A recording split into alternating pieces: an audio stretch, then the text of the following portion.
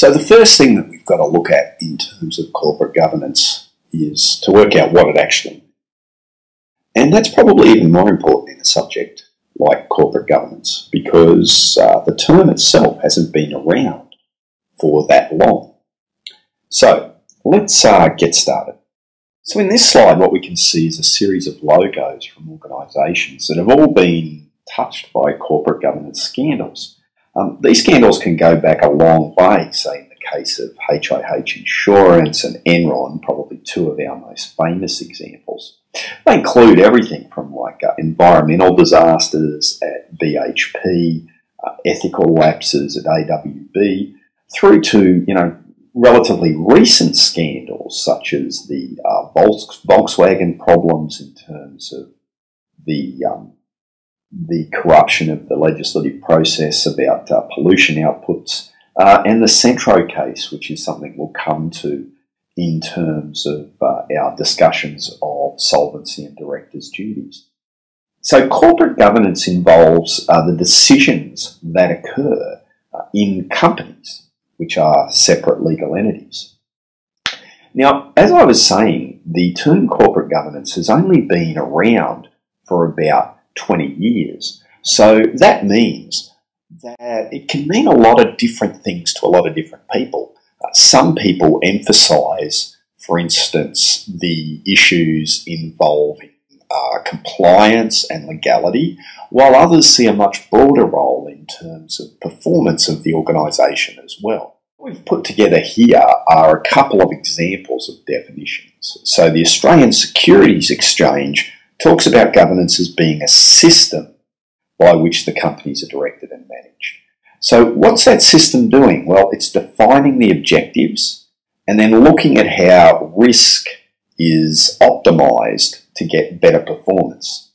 Tricker is another famous author in the area, probably though some would consider the father of corporate governance, and popularised it in the 1980s. He says that governance is concerned with direction and control. So again, we can get this idea of strategy and direction and control and monitoring. He also broadens it out to look at the various stakeholders, to say it's about the rights and responsibilities of those stakeholders.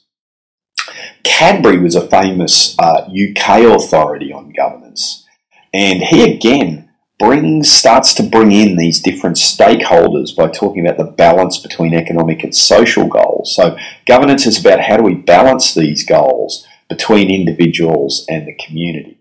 And that governance is the framework, that's kind of like that idea of it being a system, isn't it? A framework to encourage an efficient use of resources and, really importantly, accountability. Because the company is a separate legal entity, it actually means that we need to think about how we're going to get accountability and alignment into the system. And in reality, there is no one single definition that works well. The one that particularly strikes me practically as being important is this one that Tricker came up with later, where he starts saying, look, if we're going to talk about how companies are run, we've got to be able to differentiate between management and governance. And so management is about running business, and governance is about making sure the business is run right, whatever that means. One way to think about governance is that we've got these four elements of governance. In terms of predictability, what we're talking about is that our system and the outputs are predictable. That includes everything from the system of governance through to the systems in an organisation to ensure we get predictable performance. So one of the problems with governance is you can think about it as being a kind of problem of levels. Some people, when they talk about governance, are talking about the system of governance, like Australia's corporate governance system.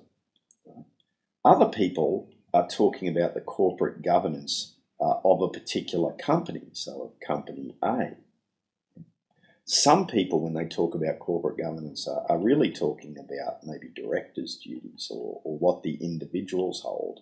So we have these different ideas of governance as a system at the company level and also at the individual level.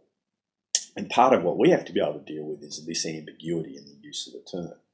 We're going to talk a fair bit about the company level.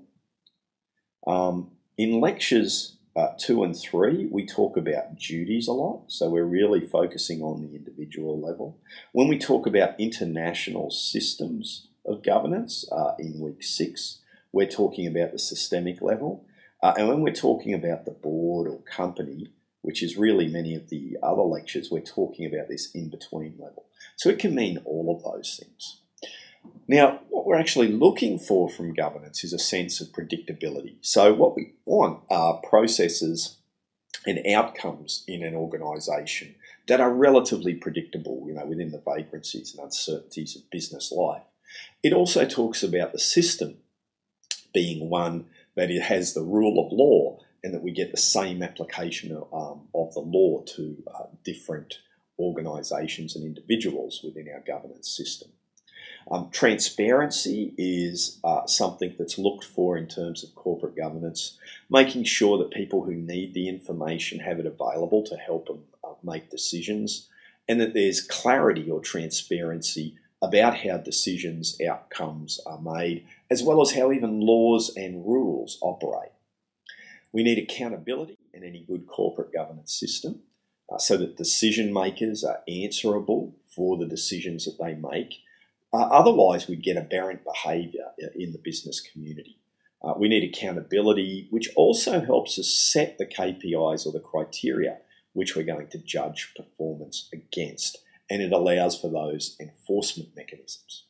And finally, governance is about participation. In several of those definitions, it talked about the different stakeholders. So governance sets up the framework, the processes that allow different groups, different stakeholders to be engaged, either, say, as members or shareholders who elect the directors, right through to other stakeholders who have accountability mechanisms through the law and other mechanisms.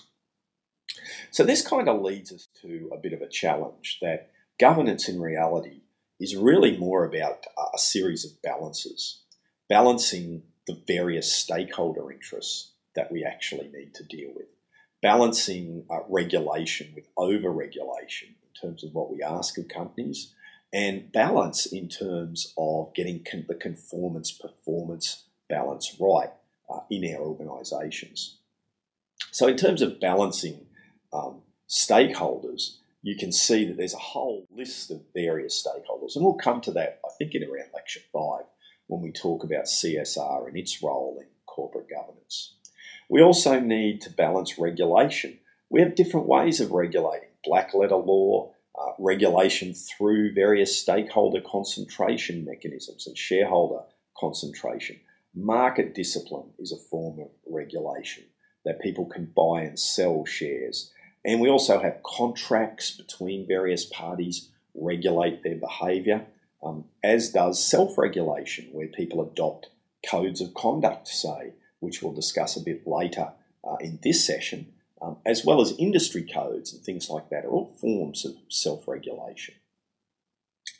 The final balance that we need to think about is the balance between compliance and performance. So organisations do need to struggle with making sure that they get their performance, whatever that might be, for profit or not for profit, as high as possible, but that needs to be balanced with making sure that it's done at least legally and within the bounds of ethics and those goals that the organisation sets for itself. So the board then is really looking at how it can strive for that above average performance, taking account of risk and also taking account of its legal balance. I think that gives you an idea that the term corporate governance is actually quite complex. It can have lots of different meanings, but we're going to deal with it in several of those ways in the course. We're going to deal with looking at governance as a system.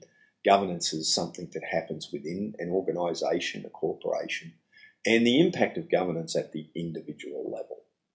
In the next upcoming video, we're going to start looking at one aspect of decision making that's involved in governance, which is ethics.